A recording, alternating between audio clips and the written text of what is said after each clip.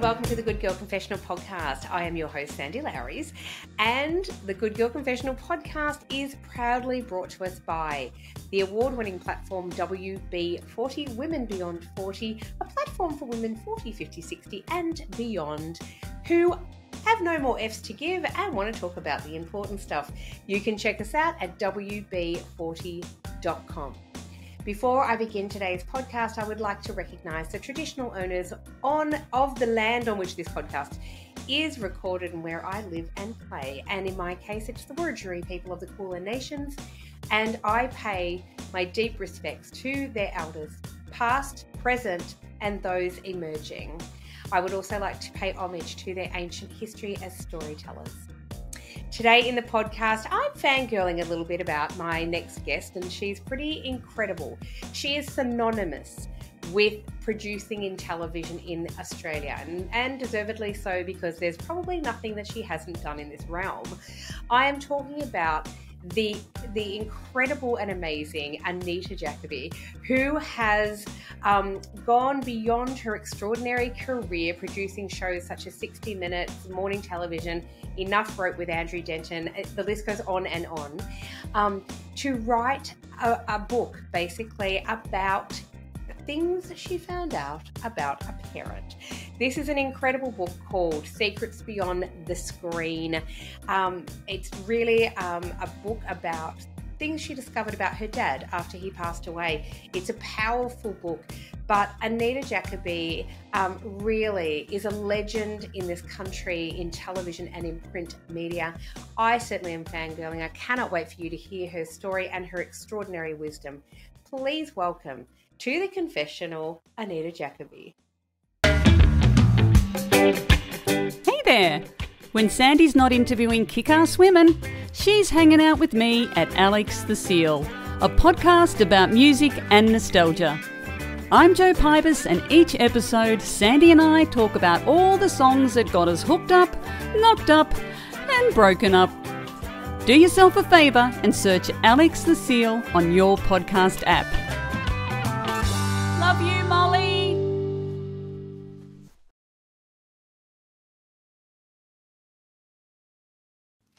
Hi, Anita, and welcome to the Good Girl Confessional. How are you today? Oh, Sandy, I'm great. What's not to like? I'm sitting opposite you and about to have a great chat. Oh, you are fabulous. I will say thank you for having me. That's what I really should have said. So I appreciate it. Look, thank you so much for joining me today, because I'm absolutely thrilled. I am a huge fan of everything that you do and, have done, continue to do. You're really extraordinary, and there's so much today that I want to talk to you about, because Thank you. I feel a little bit blown away, but thank you very much for your comments. Oh, you've had this extraordinary career, I have to say, and it's pretty enviable, and have won a lot of awards and accolades for the work that you have done, and, for obvious reasons, it's quite extraordinary. I guess, I really want to talk to you today about your amazing book, which is called Secrets Beyond the Screen. But I guess before we get to that, I would really love everyone to hear a little bit more about your stellar career in both print and television media. It's quite extraordinary. So let's start out, I guess, how it all started for you, because interestingly, you studied economics at university and somehow end up in television. So how did that all happen? That did. Look, I was never a terribly good student from day one. I mean, I actually, even when I was in high school, I got into an enormous amount of trouble and got thrown out of a private girls' school here in Sydney, which was, not something that I'm particularly proud of now. And in fact, I've never been invited back really to that school, but as it is. So I did leave school, and I went on to, I actually wanted to do economics law, but I really didn't apply myself enough to do law. Law is very similar to journalism when you think about it. A lot of journalists, go into law before they become journalists. But I always wanted to be a journalist. And so I got an opportunity initially when I was at university to actually go and work for a publishing company called Paul Hamlin's.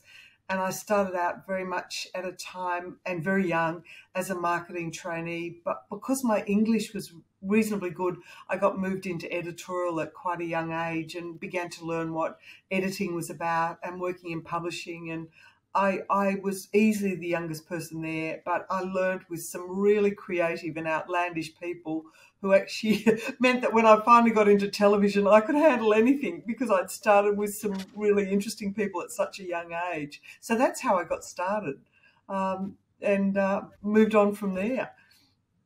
Wow, incredible. Nowadays, I suppose it's a much harder kind of thing, I guess, to get into television, television production. But for you, how did television come about? Like, you worked on some pretty big television programs, really. So early 80s. And Yes. how did you feel about getting into television?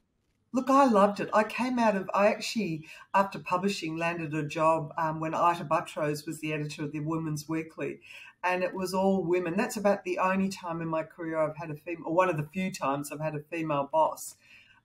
And I worked with Ita at the Women's Weekly, and then an opportunity came up at Simon Townsend's Wonderworld, which was a kids show, but it was really more directed at adults. I don't know if you recall it. It was Monday to Friday. It was in the afternoons. It was like a kind of kids current affairs show. And that was a most extraordinary experience on many levels, mainly because there were only two of us researching and writing up to 11 reports a week, finding all those stories, coming up with music, locations, the talent to tell those stories. It's what I would traditionally call a sweatshop. So I really learned quite early on about television and threw myself into that.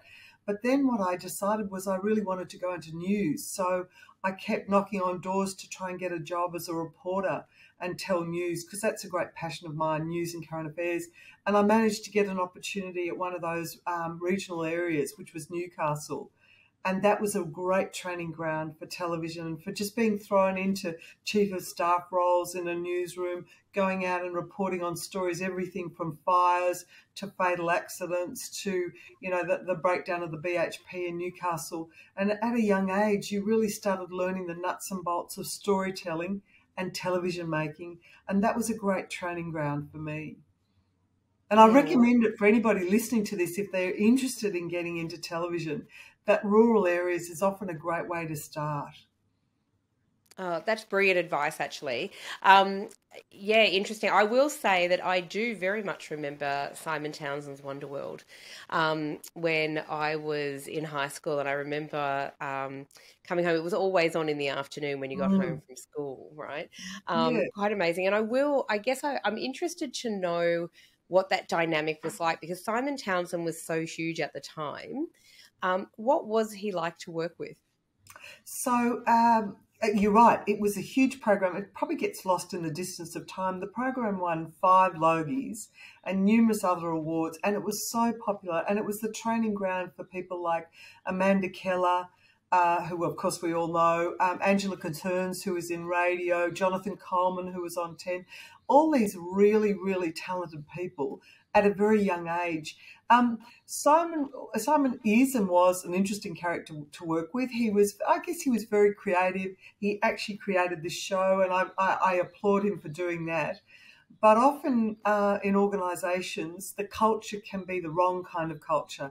And I found it very much like a sweatshop. I don't think we as young people were treated as well as we should have been.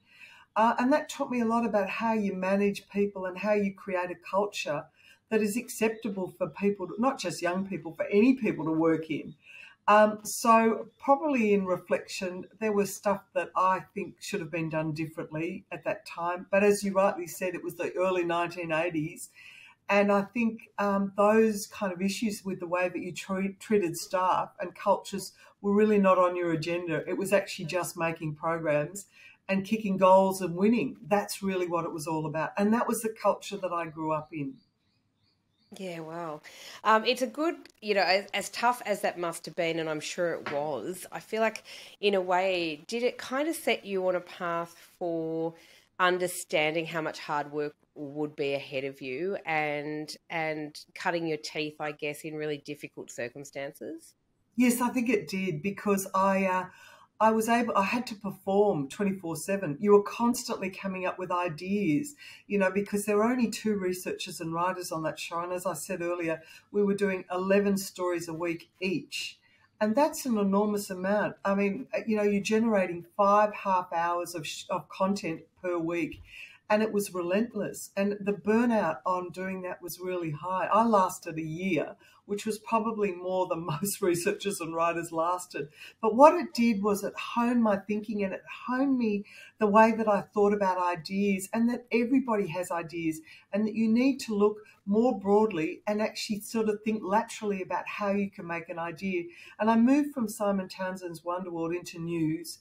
But then what I did was, along with a very influential woman who I'd worked with, Helen Grasswell, we created a show for Channel 7, and we actually sold it to Channel 7. I think I was 23 or 24. At those days, I didn't really know what I was doing. But what I knew was I could actually, again, come up with ideas, find the people to tell those ideas, and actually create content and create a show. And we did create this show that was on the 7 network. It went up against 2 of the biggest shows in the world. In the world. One was MASH, which was the biggest show of the world. And the other one was the biggest show in Australia, which was Sale of the Century on the 9 network. So again, we were learning on the road, and we were just kind of applying the skills that we'd learned back at Simon Townsend's Wonderworld, that I'd learnt on the road as a news reporter, and creating something that was really quite something. So I still look back at that and think, I don't know how we did it, but we did. And I learned a lot in those days about making television from a very young age. Yeah, wow. I'm kind of fascinated as well, because you, like 23, I can't even begin to fathom how that was. Some of the most magical things in life, I think, happen when we're not thinking about it. Like if you knew what laid ahead, maybe you wouldn't have made some of the choices that you made, because then you get nervous and then you start to doubt yourself, right? Yeah, So at 23, how magical that you pulled that off. But I would say to you, Sandy, I happen to have and I know we'll talk about the book later, but I happen to have a parent, a father, who really from a very young age empowered me and made me believe that I was confident and capable of doing anything, and that I had the courage to do that. And I think when a parent is so empowering at such a young age, that actually shapes the way you are for the rest of your life. I mean, sure, it doesn't mean that I haven't had some incredible hurdles, and I've dealt, and I've actually sort of come up against walls that are almost insurmountable. But I've always felt like had the capacity to do what I was doing. And so to sell a show at 23 to the managing director of the 7 network and get that up and running, I mean, that was also, I did it with Helen. I didn't do it alone. I had somebody who was very, we worked together. So we were a really strong, powerful duo, and felt very confident in what we were doing. And we felt empowered. That to me was a gift that my father gave me. Yeah, wow. I think you're right, and as you rightly say, we will get to this shortly, because you write so beautifully about your dad in the book that you have written, and he does sound like he was an incredible force behind everything that you have done, really, Yes. And I think you're right. I think having that sort of strong connection, because I suppose your parents lived through a time as well where your mum was a homemaker and worried a bit about what was going to happen, whereas your dad was like, no, you can do it, and off you go. That's right. And I think the one thing I would say to any of your listeners today is, if they have children, and most of them probably do, I would have these conversations to actually empower them so they feel really confident in who and what they are, because they bounce off their parents. Their key role models are going to be their parental figures or their grandparents or some close relative. So in the way that you raise a child and an adult is just so important to their sense of self-worth and their sense of who they are. So I know we'll again come back to that later, but I really can't stress that enough. That is some beautiful advice there. I have raised Hello, 3 Sandy here from the children, Good Girl and, Confessional you know, something podcast. that The Good Girl trying to Confessional encourage podcast them is to proudly brought to us by believe that they can WB40, a platform for women 40, 50, 60 and beyond. Thank you so much for watching this video. If you'd like to see the rest of the video, please head over to WB40.com and subscribe to WB40 Extra. By subscribing to WB40 Extra, you're helping to support the hard-won wisdom of incredible women. So thank you. Please remember to like, share and follow.